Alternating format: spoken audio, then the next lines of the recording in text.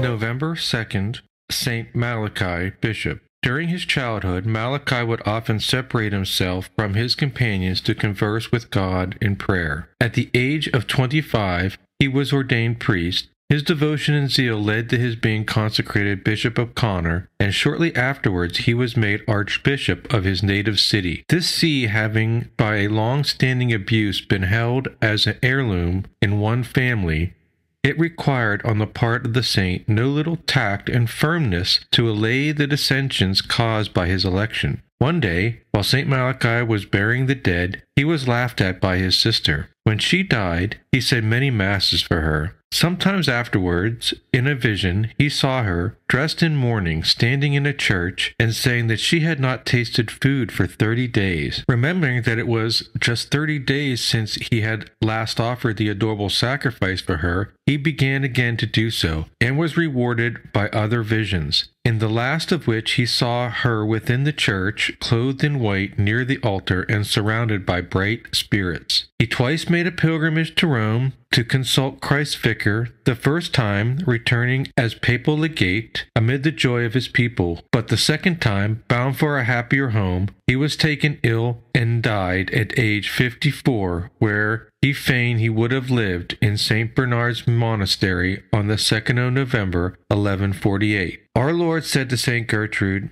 "God accepts every soul you set free, as if you had redeemed him from captivity, and will reward you in the fitting time for the benefit you have conferred."